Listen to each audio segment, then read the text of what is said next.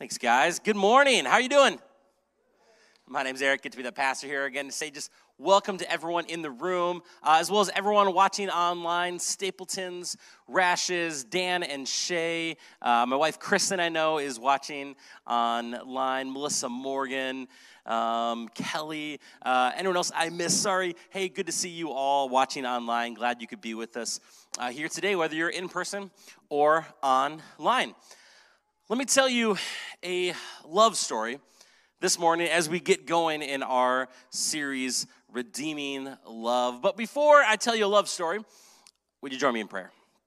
God, thank you that you are here in this place, that you are with us. Be with us now as we dive into Ruth chapter 3. Let each of us receive from you, from your word, what it is that we most need to receive. In your name we pray. Amen. I grew up with only sisters, no brothers. Anyone else in that same, yeah, there we go. So what happens is oftentimes you get outvoted for watching TV shows and movies. So instead of maybe watching, something action-packed, you end up watching a lot of what are called romantic comedy movies. And I have to admit, I'm kind of a sucker for romantic comedies. A good Meg Ryan movie does my heart good, or Serendipity, one of my favorite movies. Yes, I did grow up watching Anne of Green Gables and Laura Ingalls Wilder and all those shows. So I've always had a soft spot for love stories. So I just want to tell you a little bit about a love story this morning. When I went to college, I was dating my high school sweetheart, and we went off to college, 2 different colleges, but I knew she wasn't the right one, but I wanted to let her down easily. However, I didn't want to break up because we had tickets to go see the great Garth Brooks in concert. And then we got into a fight a week before the concert, and she said, "Do you want to break up with me?" And I was like, yes, but I want to go to the concert. We ended up breaking up. I still never seen Garth Brooks in concert.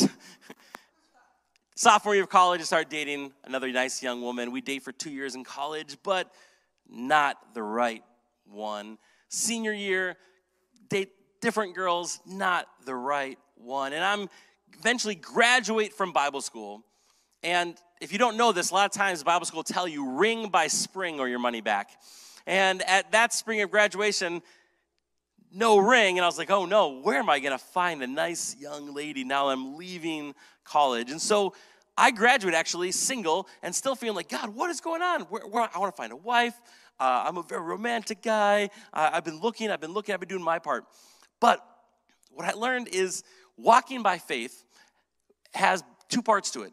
Part of us stepping into action, but also we have to be dependent on the actions of others, amen? And so what I didn't realize was that God had prepared someone for me, my lovely wife, Kristen. But see, she's 3.5 years younger. So when I went to college, she was still in high school in Colorado. And so I had to wait for her to come back to Minnesota for college and break up with her high school boyfriend so that when we met after I was in college and she was a sophomore, then it was the right time for us to get together. And here we are now. We've been married 16 years and 4 kids. And through that all, we've seen God was directing our steps. But see, I had to take action and ask her on that first date. But also, things had to be lined up for the right time for her. And then she also had to respond. We're going to see that in this story of Ruth, that there are times when we need to step out into action, step into faith. Can't just sit back passively.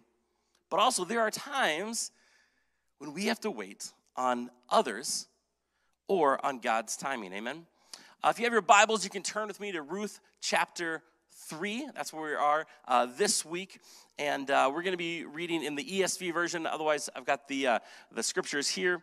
And you can follow along, whatever works best for you. And if you're taking notes, love to have you join us taking notes on your note sheet this morning. Or if you're at home, grab a piece of paper, write down a few thoughts. Then Naomi, her mother-in-law, said to her, "My daughter, should I not seek rest for you?" Rest is going to be a big word for this chapter. How many of you could use some good, deep, abiding rest for your body, mind, and soul? Yeah. That's, I think, God's will for each and every one of us this morning is to receive a little bit of rest. We've seen the story of Naomi and Ruth. Naomi from Bethlehem, where Jesus eventually is going to be born. And she goes to another country, Moab. But then over there, she loses her husband. Her 2 sons married 2 fine Moabite women. Then she loses her 2 sons. Now she's left just her 2 daughter-in-laws. One of the daughter-in-laws stays in Moab, but one, Ruth, says, hey, where you go, I will go. Your people will be my people. Your God will be my God. And she goes with her back to Bethlehem. Well, they are poor, destitute, but God has made provisions in the law of Moses that those who are from foreign countries, who are widows, who are poor, they can come alongside workers and glean in their fields, which means kind of pick up the leftovers. And so Ruth just happens to go to this field of Boaz, who's a kinsman of Naomi's husband who has passed away. And so things are going great, but at the end of chapter 2 last week, we saw that really 2 months goes by, and there's nothing going forward in the relationship between Boaz, this nice young man, a nice older man, and Ruth. So it's like, what are we going to do here? We've been waiting for something to happen for 2 months, and nothing's happening. So now Naomi, who, when we first saw her back at Bethlehem, she's very, very depressed. She says, don't call me favored. Don't call me Naomi. Call me Mara, which means bitter. And I've lost so much. I'm empty. I'm bitter. But now her hope's been rekindled, and now Naomi is going to step into action. My daughter, should I not seek rest for you, that it may be well with you? Is not Boaz our relative, with whose young women you were? See, he is winnowing barley tonight at the threshing floor. So most of us probably haven't grown up on farms. Maybe some of you did. My grandparents grew up on farms. But back then, what they'd do is they would gather in the harvest and bring in the barley, and then they'd have these winnowing floors where they would get the grain, and they'd toss it up, and the chaff would go into the wind and be blown away, and then the good grain would be left there. Jesus talks about this in some of his parables, that at the end, God will separate the chaff from the wheat, and the chaff will be blown away, and the good seed will be left there. And so now Boaz, as a good owner, it's like they're in that busy season of work. And so we learned last week, Boaz, he's a great boss, great owner of his fields, and he blesses his workers. And now he's going to be in the fields at this time of winnowing to gather in the final kind of their crop. And so he's with them, and Naomi knows Boaz is a man of good character, and that he's going to be with his workers and actually even sleeping there in the winnowing area. And she says, wash therefore and anoint yourself, and put on your cloak and go down to the threshing floor, but do not make yourself known to the man until he has finished eating and drinking. So now Naomi's going to put together kind of a good plan here. So in this culture, they didn't bathe and take showers every day. It's just more for special occasion. She's like, hey, the timing is right. We know where Boaz is going to be. And so what I want you to do is take a shower, and get washed, put some perfume on, put on a good cloak. Perhaps Ruth has still been wearing a widow's clothes, maybe wearing black. And Naomi's like, hey, it's time to take off those widow's clothes and show Boaz that, hey, you're available for marriage. Wash yourself, put on some perfume, put on some good clothes, and then go down to the threshing floor where we know he's going to be. But don't make yourself known until he's finished eating and drinking. So wait for the opportune time. So this is where we need to take action, but sometimes we have to have the wisdom to know when is the right time to take action. Naomi goes on to say, but when he lies down, observe the place where he lies. Then go and uncover his feet and lie down, and he will tell you what to do. And she replied, all that you say, I will do. All right, so this sounds super weird, right? Like if you're new to the Bible, maybe one of those sections you just read it and skip. All right, Bible commentaries, they're kind of mixed on what exactly here is going on. It seems like this was a relatively common courting technique where you'd come up to a guy and you'd uncover his feet and then you'd lay down next to his legs, feet kind of area. So keep that in mind. We're not sure exactly what's going on, but it's a little charged here. It's like it's basically like a good Hallmark Christmas movie where there's some sparks going on. Nothing too scandalous, but it's a little, So here we go. What we're going to learn, though, is that walking in faith requires both action and waiting. Both action and waiting. So you think some of us have a propensity towards action. We jump in, and then it's like, hey, this is what I'm going to do, God. Bless it as I'm going. And, they talk about building a new business, planting a church. These things are like building an airplane, while it's in flight. And you're like figuring out how to build the cockpit and the fuselage while you're up in the air. Some of us have a propensity for that, for action. Some of us have a propensity to just sit back and wait and not do anything. Because it's like, God's got it, God's got it. Well, but God has given you free will and a mind. And here's something that may sound super, super sacrilegious to some of you. God's will isn't the only one at work in our world. See, God gave each and every one of us free will, agency to act. There are also other spiritual beings in our world that have free will and agency to act. Now, God is sovereign. God is king. No one can supersede his will. But he has given us the ability to choose and act. And so, trusting and waiting on God doesn't mean never taking action. There are times when we need to step into faith and, like Naomi, say, hey, it's time. Take off those widow's clothes. Take a shower. Put on some perfume. And take this next step. And we're going to see, though, Ruth does her part, but then she has to sit and wait on Boaz and on someone else outside of their little circle. We have to wait on what is he going to do. We want to trust and walk by faith like Jesus, amen? And so what we need is the wisdom to know when to act, when to wait. When to act, when to wait. This is why I implore you, please make studying God's word a daily habit. That's how we're going to grow in wisdom. By opening up his word, growing in it, the more we get to know this love letter that God has for us to tell us how to think, how to act, the kind of person to become, the more then we will know when to act, when to wait. When to act, when to wait. To spend time in prayer, talking to your Heavenly Father. As you talk to him, as you allow the Holy Spirit to be the dominant influence in your life, you'll sense those nudgings. You'll see just where God is leading you. When to act, when to wait. When to act, when to wait. Let's read on in the text. So she went down to the threshing floor, this is Ruth, and did just as her mother-in-law had commanded her. And when Boaz had eaten and drunk, and his heart was merry, he went to lie down at the end of the heap of grain. Then she came softly and uncovered his feet and lay down. At midnight the man was startled and turned over, and behold, a woman lay at his feet. Now, Boaz is probably closer in age to Naomi than Ruth. So here's maybe a middle-aged guy, working hard all day, had a good dinner, had a little wine, he's laying down. All of a sudden he wakes up because his feet are uncovered. It's kind of windy, it's cold, and there's a woman at his feet. And he responds how probably, I think all of us would respond. Who are you? He can't see, it's dark. He's like, why is there a woman at my field? Now, we see in other parts of the Bible that the winnowing field at this time was kind of like truck stops nowadays, where sometimes prostitutes would frequent those and come up and kind of try to solicit sexual favors in exchange for money during this time. And so Boaz isn't sure.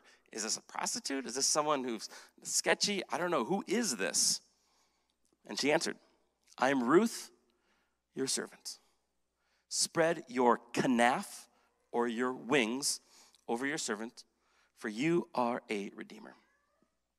One thing we notice here is how Ruth identifies herself, simply as his servant. In the previous chapter, Ruth identified as a foreigner. Hey, amazing that you would bless me, my Lord, a foreigner, that I'm a widow. That she identifies all these things as someone from another country, a widow, all these things she's been through. But now, how does she identify herself? What's her identity? She's simply Ruth, your servant. I think one of the things God wants us to see is you are so much more than just where you were born, where you were raised, your circumstances, the things that have happened to you. And as followers of Jesus, What Jesus wants us to see as our identity is a servant.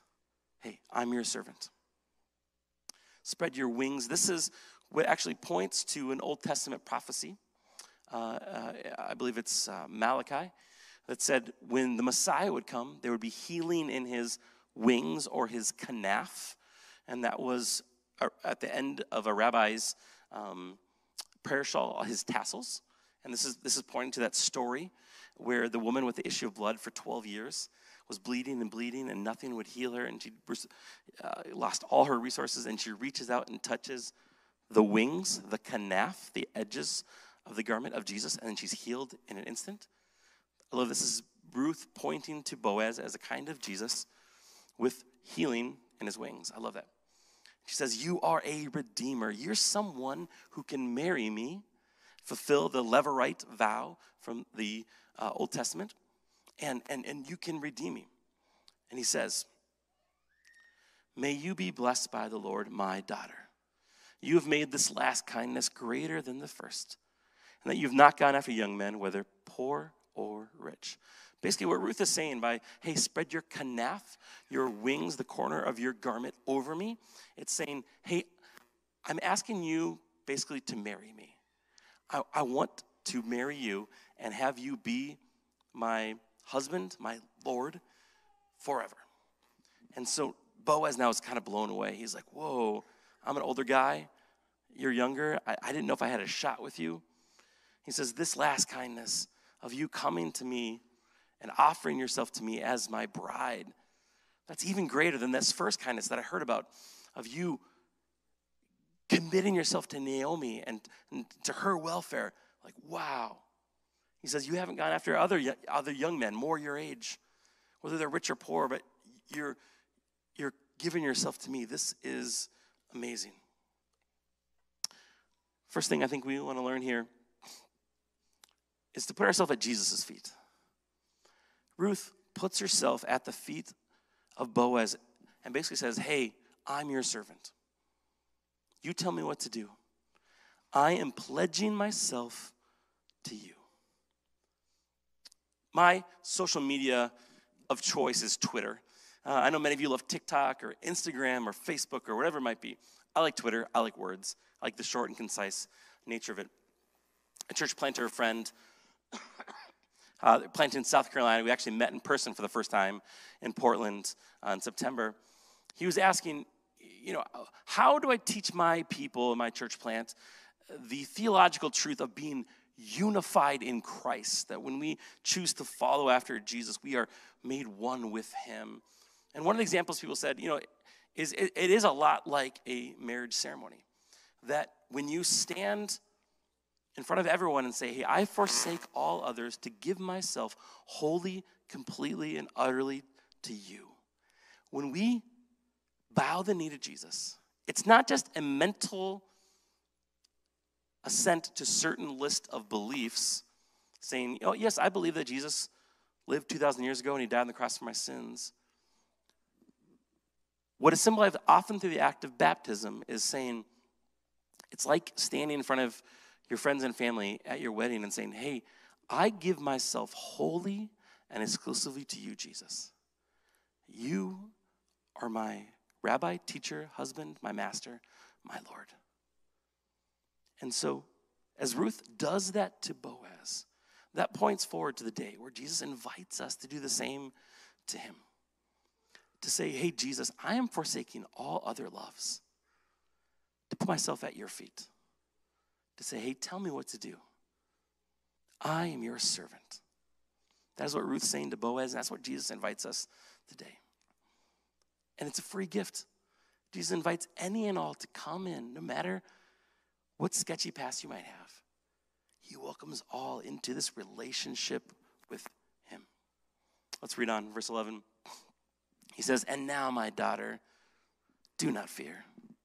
And again, I just think every time we read this command, it's just to highlight that. This is the most often used command in the Bible. Sometimes people say it's like 365 times in the Bible. I don't think that's exactly true. It's a nice idea, but I don't think it is. But it is the most common commandment in the Bible. Maybe today that's just what you need to hear. do not fear. Now hear me. Doesn't mean don't be wise. Don't take stupid chances, whether that's in your business or relationship or with your health. But do not fear. Fear cannot abide in the place where perfect love is. And Jesus says, my perfect love casts out all fear. You cannot be in the grip of fear and in the grip of Jesus' love at the same time. Now, we all have things that we're going to struggle with, fears, anxieties, worries. But this is where again and again we go to this place of saying, okay, I'm going to step into love and the grip of love that Jesus has for me. And I'm going to intentionally move out of fear into security and love of Jesus. Boaz says this to Ruth, hey, do not fear. You've been through a lot. You came to a new country. You weren't sure how you're going to get fed. You didn't know what was going to happen, but do not fear. I will do for you all that you ask. I will marry you. I will redeem you. I will give you a hope and a future. For all my fellow townsmen, know that you are a worthy woman. She's high character. Second thing we're going to see is that your testimony speaks volumes. Your testimony speaks volumes. That your testimony is Jesus' letter to the world. See, Ruth, everyone in town knew. She had come with Naomi. She had pledged herself to Naomi. She had taken care of her mother-in-law. She worked hard. She was polite. She was kind. And Boaz says, hey, that speaks volumes. Everyone knows that you are worthy. You have high character. How we live matters, both in person as well as online. Your social media presence matters. Your social media presence is a letter representing Jesus to the rest of the world. Do you know that? How you treat your coworkers, your boss, the people that work for you, that's a letter to the world representing Jesus. How you treat your kids, your spouse, your testimony is telling the rest of the world about your relationship with Jesus and about your life. And how we live matters. It speaks volumes to the world. Verse 12. And now it is true that I am a redeemer, yet there is a redeemer nearer than I. There's a closer family relative. Remain tonight, and in the morning, if he will redeem you, good, let him do it. But if he is not willing to redeem you, then as the Lord lives, I will redeem you. Lie down until the morning. So she lay at his feet until the morning, but arose before one could recognize another. And he said, let it not be known that the woman came to the threshing floor. Boaz is looking out for her reputation, because it was known that sometimes prostitutes would come at this time, and he says, nay, I don't want anyone to know that you were here at this time of in the night. And again, Ruth is really putting herself in the hands of Boaz. He could have sexually assaulted her. He could have taken advantage of her. He could have scoffed at her and said, what are you doing? How dare you propose yours to me? She took a big risk, a big step of faith in this, but she was rewarded. He's taking care of her. He's looking out for her. He's saying, hey, I'm gonna marry you. I'm gonna do this thing. And he said, bring the garment that you are wearing and hold it out. It probably wasn't her dress that she's wearing. She probably had some kind of scarf on or something. Again, theologians kind of debate this. But she held it out. He measured out 6 measures of barley. Again, theologians kind of differ. It's somewhere between 30 and 60 pounds, perhaps, of grain, and put it on her. Then she went into the city. So he just pours out grain on her, blessing upon blessing upon blessing. And when she came to her mother-in-law, she said, how did you fare, my daughter? Then she told her all that the man had done for her, saying, these 6 measures of barley, again, like 30 to 60 pounds, he gave to me, for he said to me, you must not go back empty-handed to your mother-in-law. Do you remember how Naomi described herself when she arrived in chapter 1 back in Bethlehem? Don't call me Naomi, I'm Mara, for I am empty. So now the emptiness of Naomi is being filled by Boaz. And we're going to see that there is a heir that's going to come from Ruth and Boaz that's going to be actually in the line of Naomi. And everything that Naomi has lost, God is going to refill. And this is amazing, pointing back to that her emptiness is being filled. Third thing, bless, and then bless some more. Boaz had blessed Ruth in a big, big way. Early on, by letting her glean behind them, and then even telling some of his workers, hey, pull up some sheaves for her, do some of the work for her. Inviting her to sit at the table at dinner with him, good Italian meal, some bread, dip it in the oil, some wine. And then now he's going to marry her. And then even then, he's given her all this grain. And so Boaz continues to bless and then bless and bless some more. I believe that's what God wants for each of us. To be a blessing because we've been blessed. To bless and then bless some more. Now, each of us needs the wisdom to know, what does that look like? We all can bless in different ways. Some of us, it's with a checkbook. Some of us, it's with encouraging words of sending that text message, writing that handwritten card, showing up with a meal. Maybe it's, volunteering at your kid's school, doing something for your kid's teacher, seeing someone who's not normally seen. We all have different ways that we can bless. But the example of Boaz is just to bless, and then bless some more. And then at the very end, Naomi says, wait, my daughter, until you learn how the matter turns out, for the man will not rest, but will settle the matter today. Remember the beginning? Naomi's seeking the rest of Boaz, and now the rest of Ruth. She's like, now Boaz will not rest until he gets this matter resolved. But it's out of Naomi's hands. It's out of Ruth's hands. And it's actually out of Boaz's hands. We're going to see next week in our concluding chapter, there's another redeemer, and he has first right of refusal. But Boaz is going to do whatever he can to convince this man, hey, I want to marry Ruth. So what we can see by this, there are times we need to step into action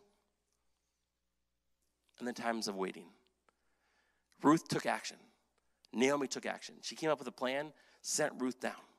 Ruth stepped into action, took some risks, and now Boaz is going to step into action. Naomi, action first, and then she had to wait to see how Ruth was going to do and Boaz. Ruth steps into action. Now she's got to wait on Boaz. Boaz is going to step into action, and then he's going to wait to see how this other redeemer is going to respond. The big idea this morning. We need the wisdom from God to know when to act, when to wait. When to act, and when to wait.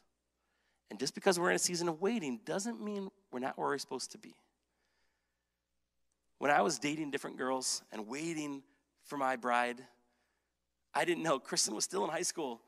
And then she was dating her high school sweetheart. And I had to wait for her to get back to Minnesota to the right age. Sometimes what you're waiting on is not about you. It's on that other person.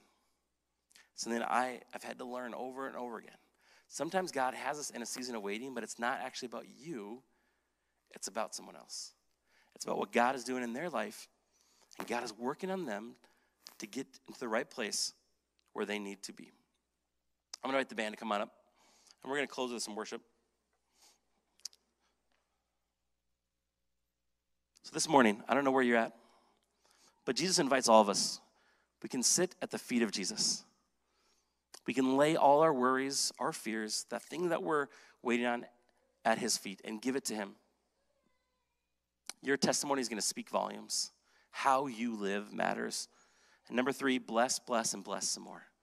As we sing this song, I want you to just pray. There's something I need to give over to Jesus. Is there some way I need to live differently? Because my life is not the kind of letter to the world that is representing Jesus the best. And pray for Jesus to reveal that. Hey, what is it that needs to change in my life? And how can you be a blessing? Is it with your checkbook? Is it with your time? Is it with your words? Is it changing how you use social media?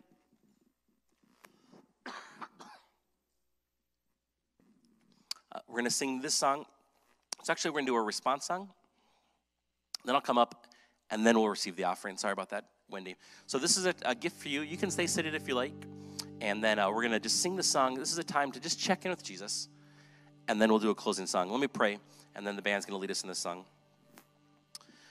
God, thank you for the Book of Ruth. Thank you for the truths that are found within there. And I just pray right now, God, that you would give us the wisdom to know when to act and when to wait. God, give us the wisdom to know the things that we need to lay at your feet, to give over to you. The things in our life we need to change so that our testimony is a letter to the world that represents you well. And then, God, how to be a blessing. How to be like Boaz and to speak words of blessing to our coworkers, to our neighbors, to our friends, to those weaker and less fortunate to us. Just reveal how, God, you want us to bless others in this season that we find ourselves in right now. Thank you, God. In your name we pray. Amen. Let's sing this song together.